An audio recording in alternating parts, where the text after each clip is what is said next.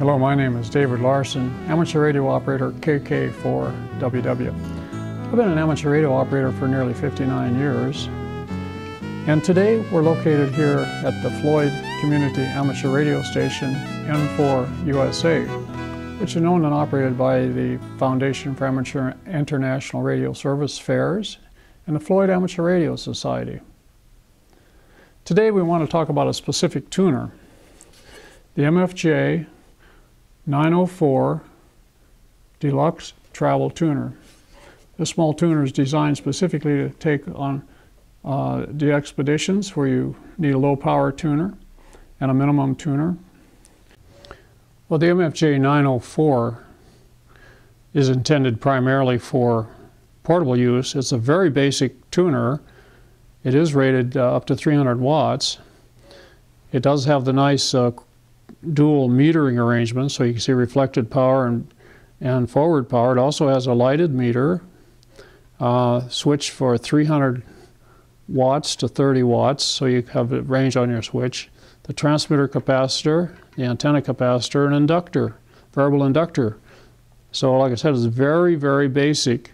These three controls, of course, tune your T network inside, which is common for most of these. Let's take a look inside.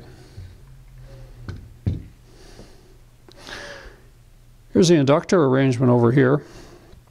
Uses some toroid cores, and the switch is down in here for switching the variable and various inductances. Here are your two capacitors.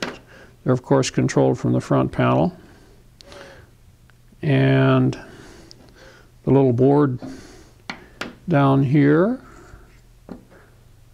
has a circuitry for the VSWR bridge. There's another switch here on the back side. This switches the antenna tuner in or out. And here's the antenna input. I'm sorry, antenna output and transmitter input. And of course you see the back side of the meter here. Very fundamental. Here's your entire T network inductor, two capacitors. Looking at the back side, again we see where we hook up ground.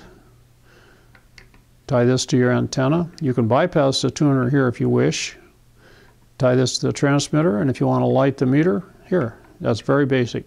Like I said, this is intended for use in portable operation. I've used this particular tuner myself. It does a fine job. It's a very basic tuner, but it's small and you can carry it with you on expeditions, providing you're not running more than 300 watts and you keep the SWR low. Here's a schematic diagram for the MFJ 904 Deluxe Travel Tuner, SWR meter and tuner. It uses a standard T network. Over here to the left, all the circuitry is just the SWR meter and power meter.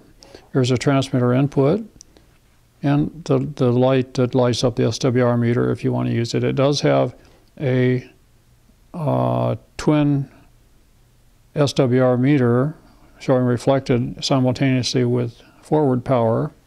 Here's the T network, the two capacitors and the variable inductor. It's a transmitter capacitor, the antenna capacitor, and out to the antenna. Very, very basic. The one we show in our video here does not have this, but you can buy the H model that has the balun in it for balanced feed line, and our model that we have just shown in this video does not have this attachment. It's a basic T tuner with SWR meter and power meter, and that's it. But that's a very nice little meter for portable work, or you can use it for home station as well. Thank you for watching our video about the 904 portable travel tuner. Let me remind you that a tuner does not make a poor antenna or poor feed system any better, but it does allow maximum power transfer to your antenna and feed system. It's an impedance matching device matching the output of the transmitter to the antenna feed and antenna system, which is essential. You want to operate at low SWR, and with an antenna tuner and SWR meter, usually you can accomplish the low SWR between the antenna feed system and the transmitter itself. Thank you for watching this video, and we hope you enjoy this one and other videos too.